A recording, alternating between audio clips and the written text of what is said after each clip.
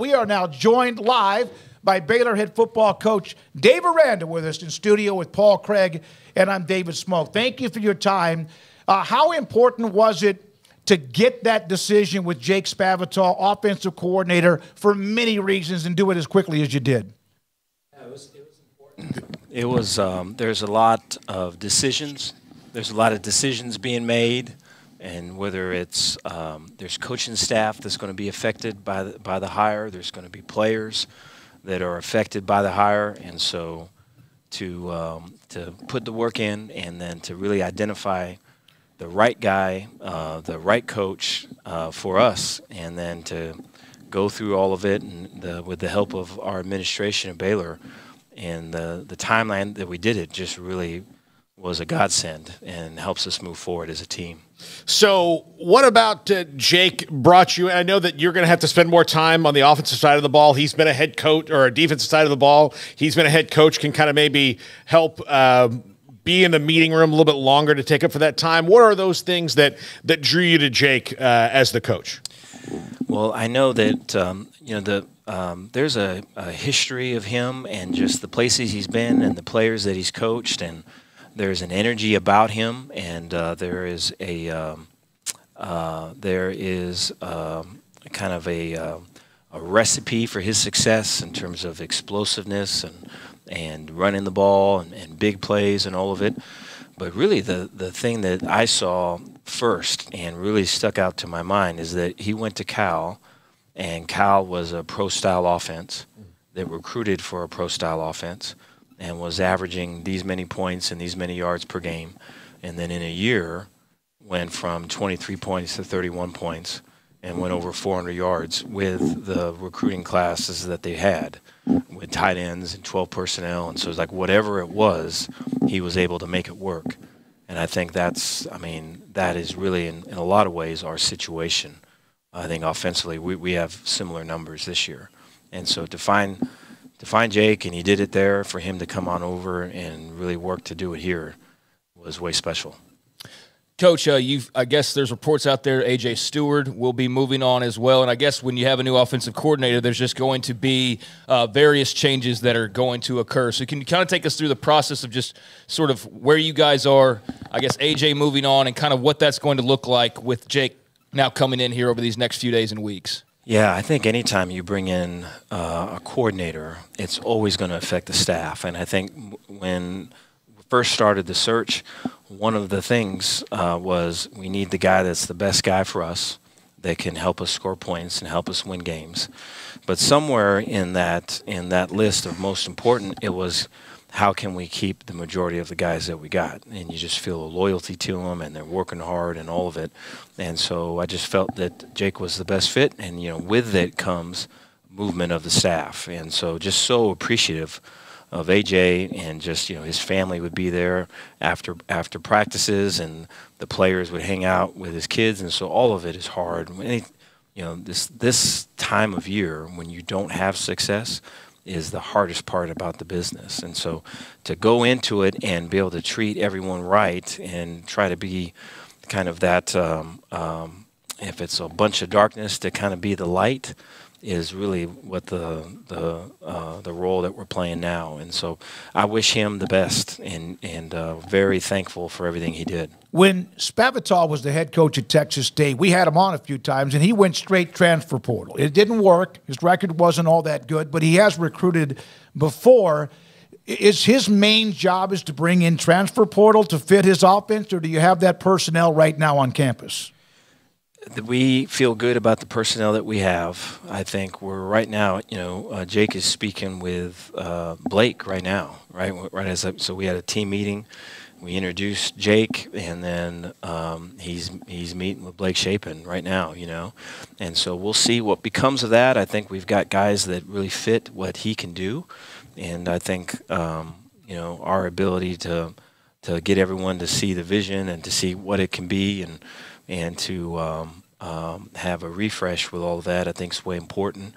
But then I do think the days of the developing players, the days of here's someone that's getting a bunch of reps and he's kind of learning through the the failures and kind of the hard knocks life of a freshman or sophomore. I think we just kind of illustrated that that's very hard to do, and it's really almost outdated to do.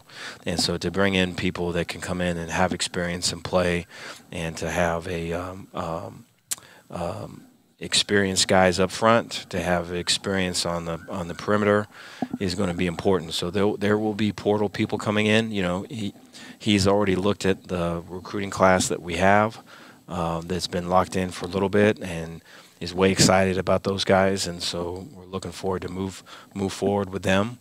But I think there's a lot happening for him in these next couple days. And so when we first met, we kind of went through it, and it's like, man, that sounds like a lot, and it is. And he mentioned, you know, drinking water through a fire hose, and so it'll be like that for a couple days. So I know that it's not just an offensive philosophy change that you're making, because you have to change the philosophy of how you guys have done NIL and how you guys have approached the transfer portal. How much of that, especially for you as a person who, as a coach, I don't know if I know anybody who has, like, is a more idealist than you. And I mean that as like a great compliment, because it's very unique in a profession that can just kind of be go and moving chess pieces around the board without kind of regard for the surroundings. How hard was that for you to break off of what you kind of hoped those things would be, and then jump into what they are while still fitting into what you're comfortable doing yourself? Yeah, I think that's life right there. Mm-hmm. And I think, you know, another word for that could be maturity. Mm-hmm. I think anytime you take the world as it is, mm-hmm. and then you, on one side, and you look at the world as it should be, and you find a way that those two things can connect, mm-hmm. and you can hold the tension of both and walk that path. I think that's totally it, you know. And so, yeah, that is what we're doing here. And you know, I think I look at Jake just offensively, you know, heavy run game. And the run game was really what propelled a lot of their success the last half of the season. So there's counter in there, there's split zone in there, there's inside zone, there's wide zone in there, and then the RPOs that come off of it. But the run game, you know, so we had not announced the hire yet, and it was already out. And so, you know, I'm going through, kind of checking on guys, just making my rounds through, and about every office door was closed, and behind it were players watching Cal Berkeley film, you know. Oh. And so they're all watching it. And so there's Sawyer, and he's watching with Jake Roberts the Cal USC game, and I go a little bit further, and there's Jordan Neighbors, and he's watching Cal UCLA, and so it just kind of kept on. And so I just think they see the physicality, they see the excitement of big plays.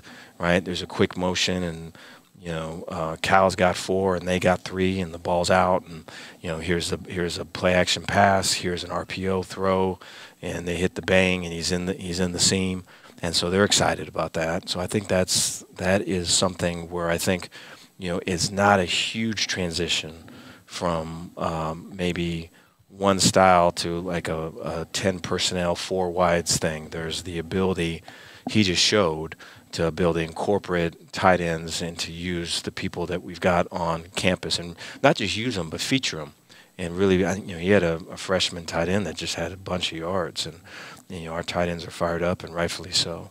So that was before the announcement was even made. There was just rumors out there. Yes. They're already watching film. That's pretty cool. Yes, that would be another change. That would be another. That would be another one. Everyone's got their phones, and stuff leaks, and it's just that's what it is. We've seen a lot of declarations, maybe even just today, guys, hey, staying at BU, GXG exchange, all that kind of stuff. It's a new era. You're obviously adopting and evolving with it as well, as has been quite talked about. What's that like, though, to kind of the reaffirmations of, hey, I'm going to be here, and just the whole process of going through that and kind of knowing your roster and what you want, what you know, kind of maybe want to change? Can you kind of just take us through that part of the roster journey right now?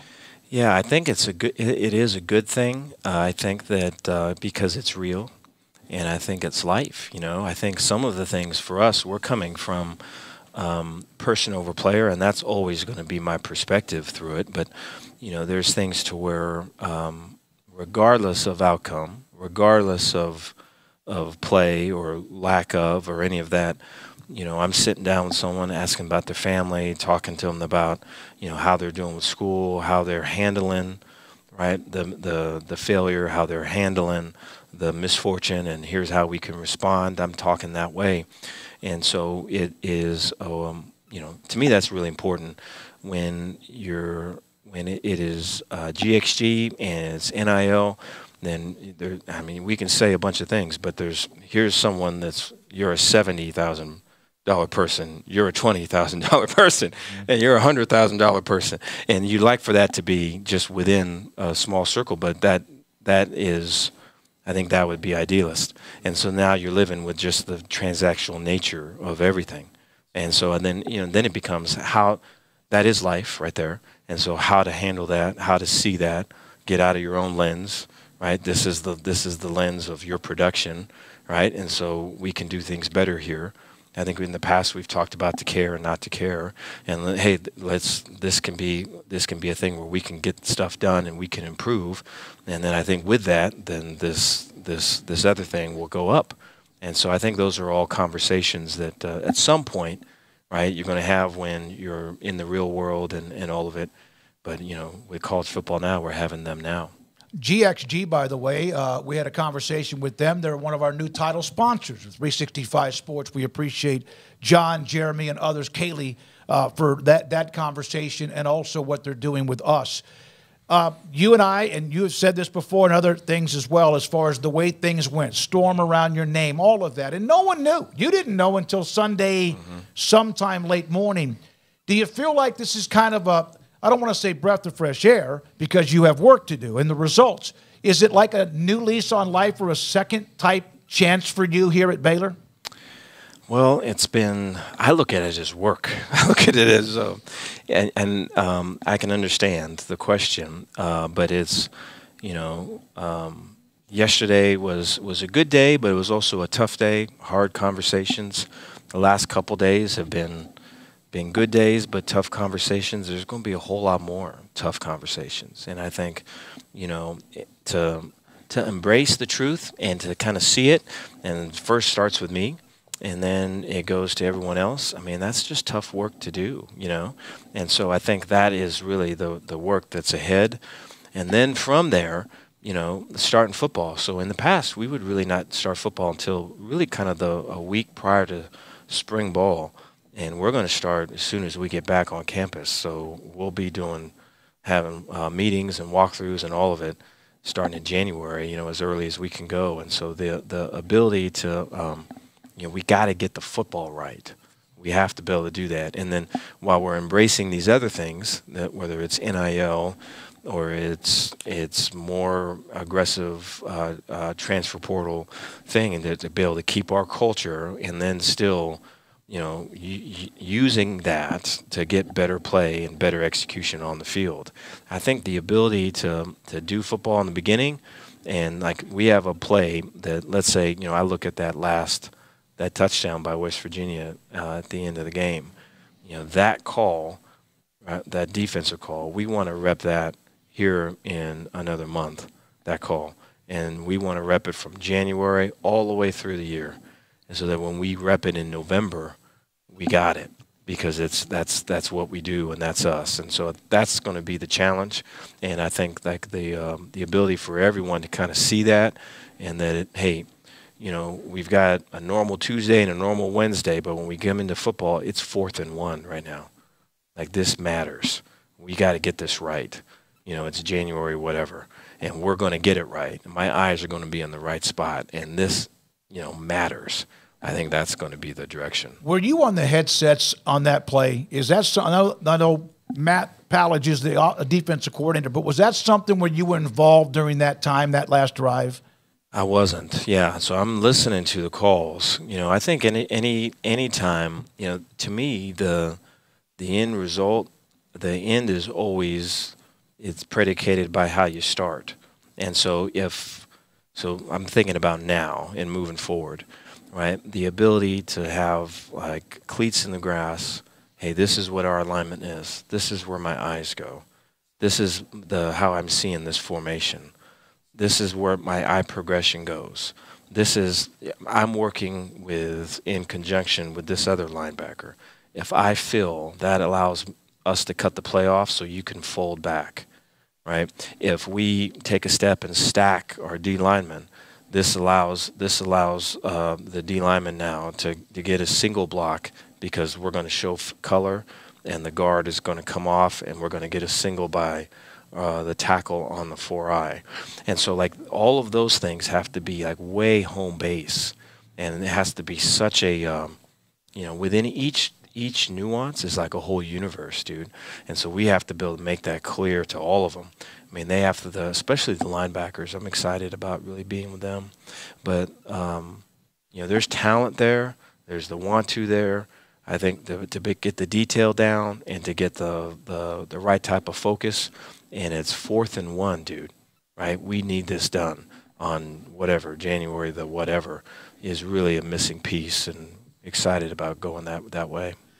Earlier, you mentioned the transactional nature of things that have come to college football that were there in maybe like some smaller senses of this guy doesn't fit the roster anymore. It's time to maybe move on, and you have to have those conversations. But because there's now money involved, yes, and big money involved for young kids, how much do you have to retrain them to take the news like professional athletes would? Because that's like NFL players, it's different. You get cut, or you get this discussion, or this money's coming, or that money's coming. They know that because they've dealt with it, right? They knew going in. College is new to this. How hard is that for coaches in college to retrain themselves to have that relationship, but also still be a college coach and not a pro coach? Yes. Yeah. Great question. I think I think all of us as coaches aren't really trained to do that. I mean, that's more of a dad than anything else with your son. Yeah. Or that's more of a mentor. But I think, what can happen very easily is you could have a veteran guy who's a good player, and say he's battled through injuries. And let's say, he's played some and made some plays and all of it, and he's looking at his life journey as, man, I've sacrificed all of this. I've come back from this. I've achieved a little bit here. I've bled on this. I've done all of these things. But then, there's another side of it that looks, well, your production is very, very little. Mm-hmm. And what that means is the result is this. And I think that is like a lightning bolt to that person. And I think, but that's the reality and that's the truth. And so to deliver that in a way that it's not like doesn't create a bitterness or doesn't create a resentment or doesn't create an anger, but can build a perspective and, hey, this is what it is, right? Now, how can we move in this space, right? So that 20 years from now, you look back and you go, man, I'm proud of how I handled all of that. Let's do that. I think that's the talk, and we're having a bunch of those talks. I can imagine, yeah. From an on-field standpoint, the young secondary, I mean, they took their lumps, obviously, but that's an area where you're like freshman, sophomore, like you could really, if you can hold on to those guys, right, that's the part of it now, it can be something special. There weren't a lot of highlights per se on the field, but when you look back at what you did see, what kind of building blocks, whether it's a position group or whether it's a particular player, what have you, what did you see that encourages you about this team and heading into next year from that standpoint? Yeah, there is talent there. I thought our corner class in particular can really, really be good. I think, LeVar played some. He played his 4 games, and then he didn't play in the last game so that we can preserve all of it. Way talented. I mean, he might have been the MVP of just the practices, going against the one offense and just all of it. He would continually make plays and challenge guys and just make amazing plays, really. And so then you got Caden Jenkins that was able to really excel and excelled from the moment that he got here. And then Carl Williams and his ability to make plays. So there are playmakers there. There is the ability to say, hey, we're going to line up and we're going to take this away just by our press and our leverage and everything else. And We haven't been able to do that, and I think we've got the guys that can do that. And so to be able to train them in such a way that that's the expectation, and that's the standard is way cool. I'm way looking forward to that. Some of the defenses I've been a part of, that has been a necessary piece. Is press coverage and man-to-man and all of it. And I think we've got guys that have shown pieces there.